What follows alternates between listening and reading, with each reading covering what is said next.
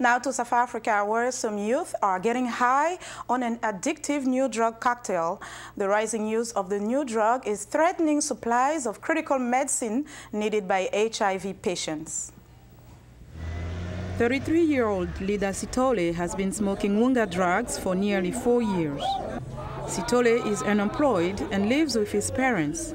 He says it was easy for him to start smoking Wunga, but quitting is a challenge.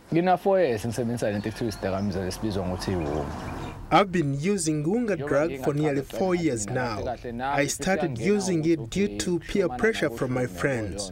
We heard about this drug called Wunga and we decided to try it out. I had no idea it was this difficult to quit this drug. Police say Wunga is a relatively new drug that began to surface a few months ago in KwaZulu-Natal. Its use has spread to a few areas.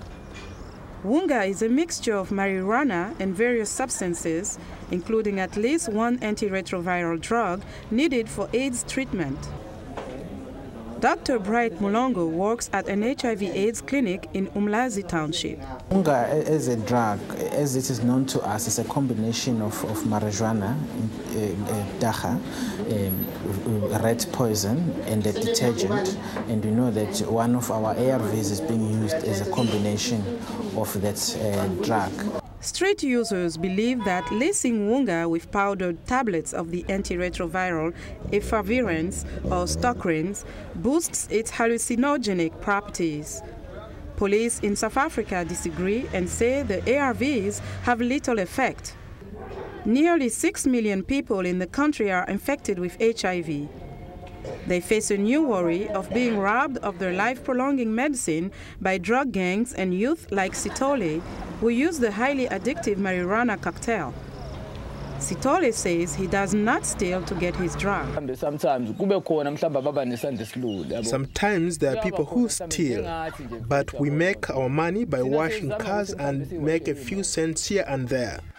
I'm not sure how other people in other sections get the money to buy this drug, but I assume that since this is a drug, crime is involved somehow. In townships in the eastern KwaZulu-Natal province, some HIV patients receiving the medication have been mugged and clinics robbed. Victims have mostly stayed silent, fearing if they report thefts to police, they will be exposed as infected with HIV. We strongly discourage that because we feel it directly threatens our success in the fight against HIV and AIDS. And it's one of the very important drugs in our base management, so we wouldn't like anything that threatens it.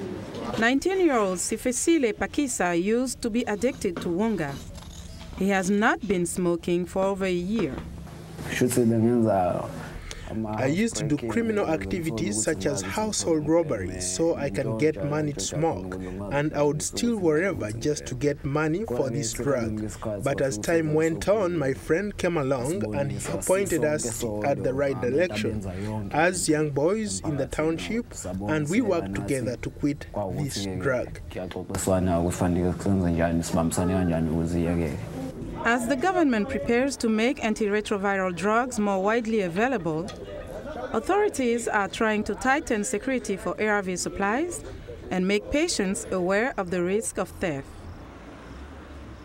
And that's it for today, Dimiake. Thanks so much, Linord. We'll see you again on Thursday.